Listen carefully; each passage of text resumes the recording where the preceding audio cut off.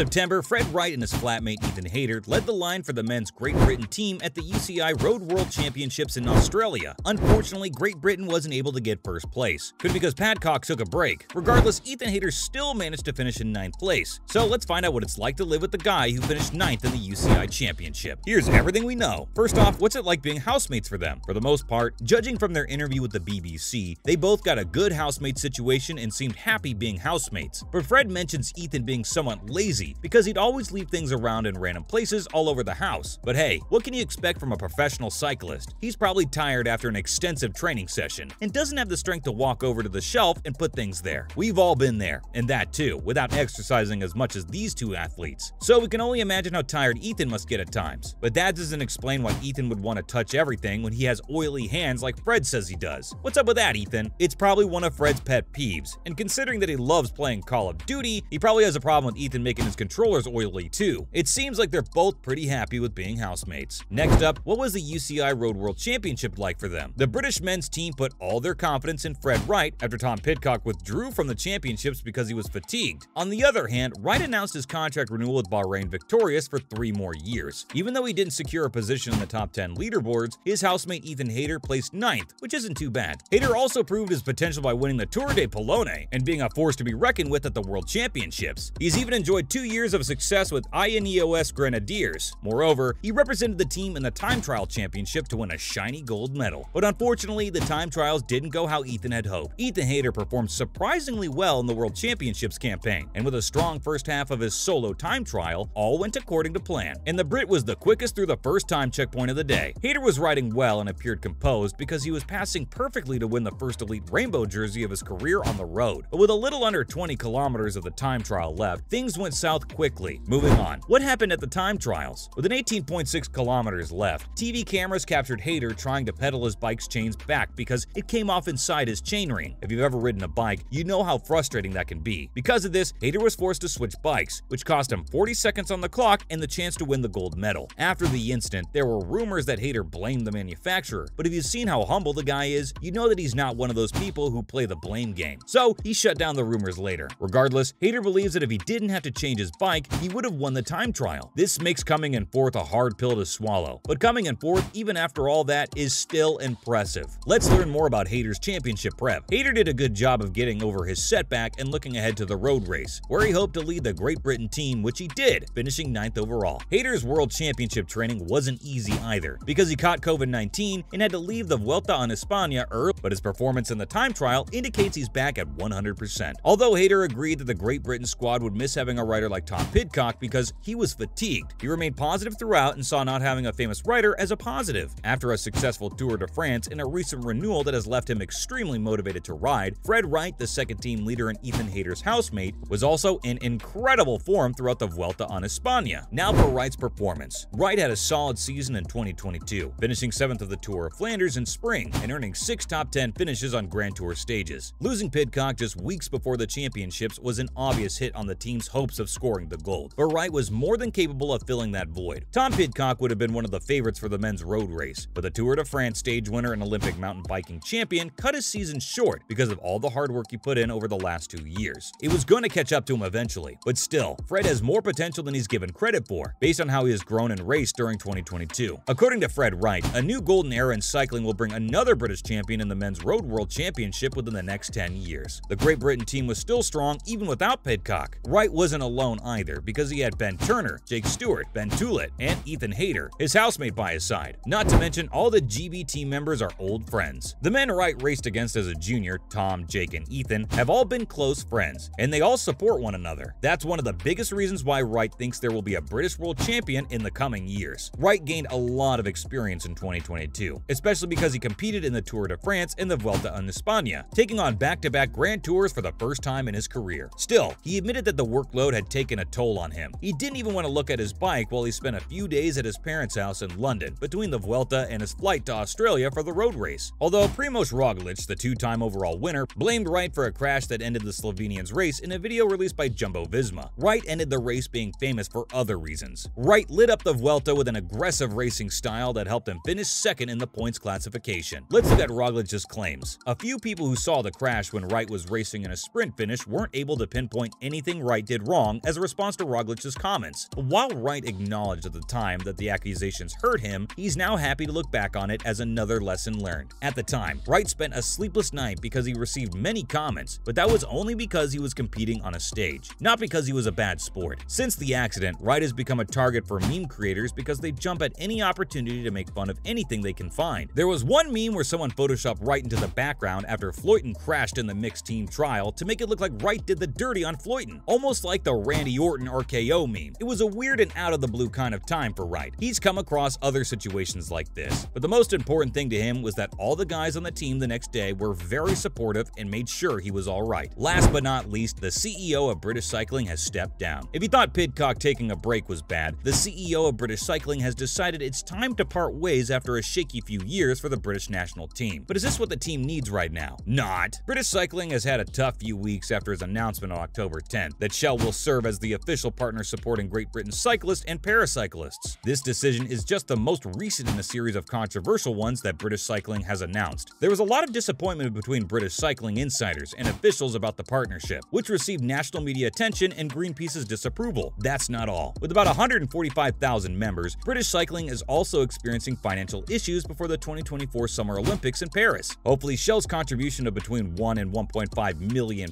will fix the financial problems British Cycling is facing. Who knows? Maybe this could be good for the Great Britain team in some shape or form. What do you think? Could it be a step in the right direction? Let us know in the comments below. Thanks for sticking around till the end. If you liked the video, please leave a like, share, and subscribe to our channel for more content like this.